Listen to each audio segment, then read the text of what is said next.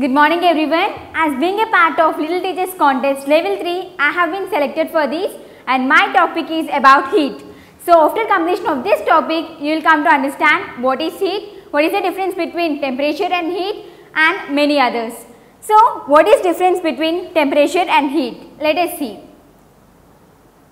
Temperature is defined as the degree or intensity of body to being hot. It is measured in degrees Celsius, whereas heat is nothing but a quantity of being hot. For example, if you get fever, what happens? The heat energy will produce inside, and after that temperature will increase. Means you can understand that heat is a cause and temperature is an effect. So heat is measured in joules. And the next one is about properties of water. Generally, what are the properties of water? It is colorless, odorless and tasteless. Sometimes you can see that the water is somewhat tasty like salt or whatever. This is because you already know that the water is universal solvent. Because of this, it dissolves many solvents.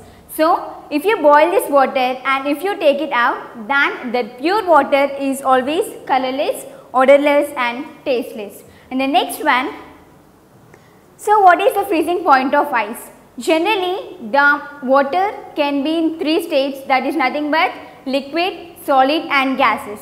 So the water, when it turns into solid state, then it is known as freezing point of water, which is nothing but 0 degrees. The water starts melting at 0 degrees Celsius. And the next one is nothing but boiling point of water.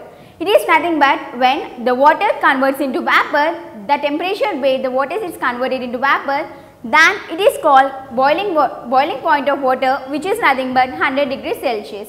And the next one, it's a general formula, density is equals to mass by volume. So a big change is there in this formula.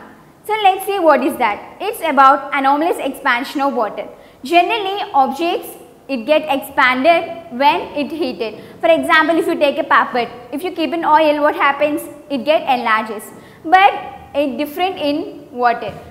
Only when things become larger, then it is called as expansion. When it is cooled, it gets contracted.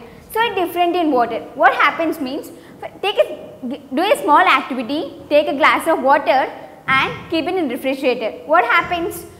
After 4 to 5 hours, you take it out. Mark the level before. So you can see that the water level, means the ice cube level increases. This is because the anomalous expansion of water. When the water is cool, then it compulsory enlarges its volume.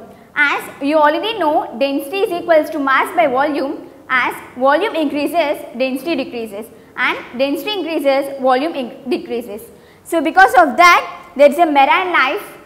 Because density is greater, density is lesser, because of that the ice floats on water and water is down. So because of that, marine life is continuing down, and on the ice top, polar bears and many other animals are living. This is a great change in this anomalous expansion and it is very interesting.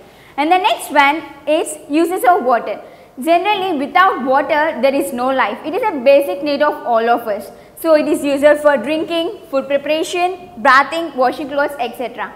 So water is named as universal solvent as it solves many other things, many other solvents. I hope you all understand, and any queries you may ask, and thank you.